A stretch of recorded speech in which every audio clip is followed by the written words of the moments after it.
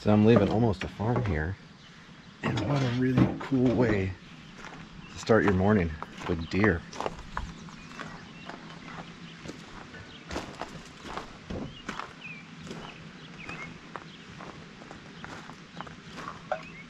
Good morning from, I guess maybe it's more like day 4, but this is honestly day 2 of driving. Today I am on my way to a place called Cold Springs Winery in Hammett, Idaho, which is a very small town.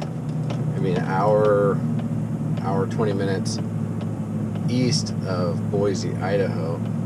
So yeah, I think today is almost exactly 200 miles, and then I go to relax by some grapevines and just relax. Hopefully I'll be able to buy some wine.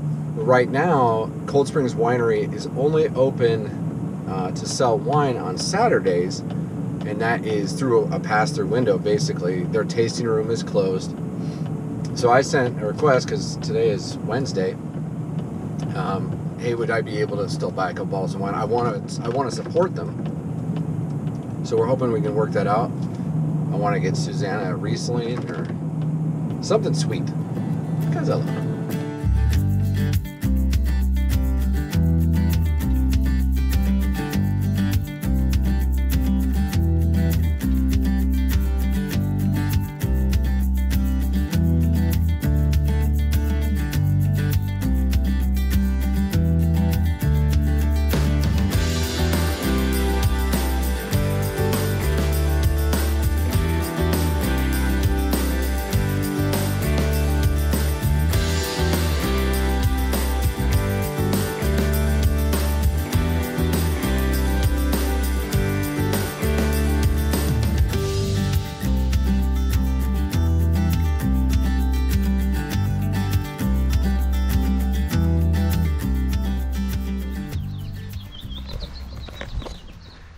All right, I just pulled in at the Cold Springs Winery, Vineyards and Winery.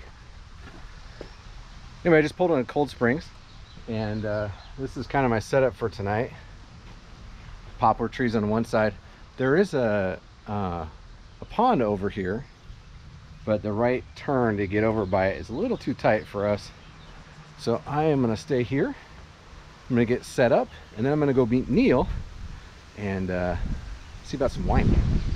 All right, so a little bit about Cold Springs Winery and Vineyard. See, it's both.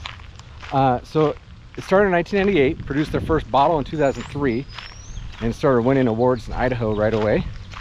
So they have 32 acres of beautiful property in Hammett, Idaho. They produce 12 different kinds of grapes, and I'm going to go right now to what's usually the tasting room, but the winemaker, a gentleman named Neil, is actually here today to sell me some wine. Susanna's already got an order. Who knew? But this is the other spot I was talking about. So if you have a smaller RV, you can actually loop around, but this right turn right here, I wasn't going to fit in, but I was really hoping to have this spot right here. So another cool thing about Cold Springs, this venue, they can have like weddings, events up to 200 people, and you can see, I mean, they've got chairs and stuff set out, but they also can do chairs through here. Just a really cool place to be. If you've never been in southern Idaho, it's called High Plains Desert. So if you look in the background, you see there's an awful lot of brown, and these vineyards are, it's like an alcohol oasis. All right, I'm gonna go.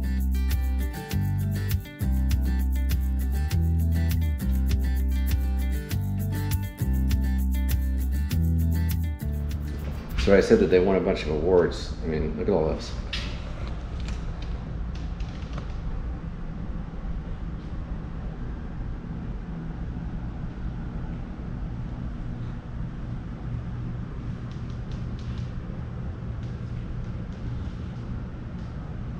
So I was talking with Neil, he's the winemaker here, and he said in Idaho is basically all open up, so they can start having, they can start doing wine tasting stuff again. So I'm actually tasting a couple things that Susanna's already requested. just to make sure that they're good, and they're good. So I'm gonna finish this and then go. I'll wander around and see the property a little bit. No, I didn't buy a full case. I only got 5 bottles. I have a lot of vineyards and wineries to visit along the way back across the country, so I didn't want to stock up too much. But this place, amazing wines. Susanna's gonna be very happy. Neil was great. He actually took me in the back. I was able to see some of the operation back there. Just cranked it on. Oh wow. So we're going to get it down to about 55 degrees down here. You said 55? Yeah, we'll bring it down to about 55. Okay. We're between about 55 and 60 because at 65, a little animal called rvlife will start blooming. It's a lot of times called red, and so to keep it cool, they don't bloom at that temperature. So these are really nice tanks to have. I actually feel this one is going to be. Is that one? This one's. Oh wow, that feels nice. We have all of our crushing and pressing equipment is actually stored.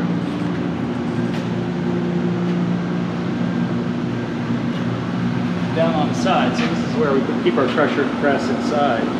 And so in the fall, obviously we keep it out on the deck and using it, running 12, 16 hours a day, and then oh wow, overfill it just slightly. This will pull everything down to 750 milliliters, and then the excess wine gets sucked back up into there and uses nitrogen to do that, so that little space inside is nitrogen inside the bottle. How many bottles do you guys produce a year here? Here we're only doing about 3,000 cases. Okay. But it's capable of doing 10,000. But anyway, yeah, so I'm out of breath because I'm fat. All right, so if you are looking to buy a vineyard, this one's for sale. And they just dropped the price, so it is now a cool $1.75 million.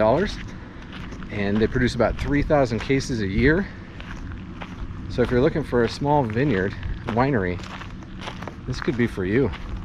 Just keep making the wine as good as it is right now, because it makes me happy. All right, I'm gonna hang out tonight and relax, because I don't have to milk goats, and get ready to head off to the Wasatch Ranch in Utah for my next day.